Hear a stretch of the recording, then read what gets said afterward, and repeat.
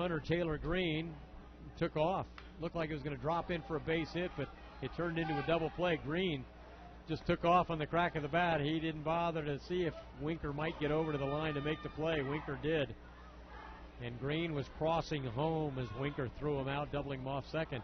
Skipworth was just thrown out of the game.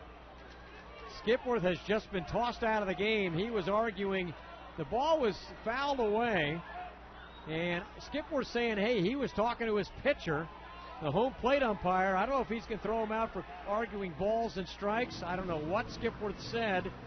Skipworth is arguing, pointing to Zach Weiss as though he's talking to his pitcher. But the home plate umpire, who has not been a popular man in the early going, remember the Wahoos were upset, and now Skipworth is getting undressed at home plate. He's taken off his chest protector, thrown it in the direction of the home plate umpire, who's still talking to Pat Kelly. Took off the shin guard, tossed him over in the home plate umpire's direction, left his mask at the plate, gestured to the mound, and gestured to the home plate umpire, and now makes his way to the clubhouse. Kelly is still talking to the home plate umpire.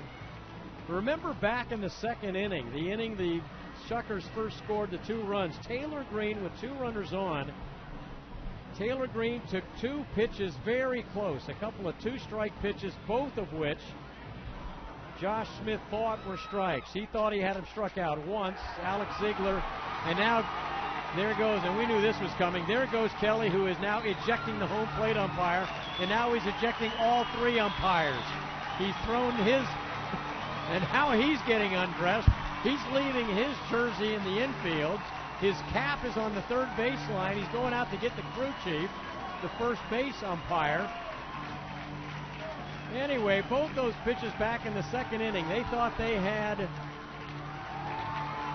And now he's applying the rosin bag as deodorant and throws that down.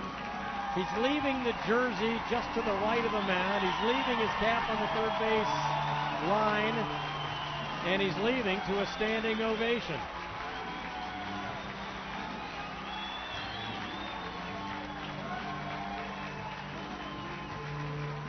Skipworth gets tossed.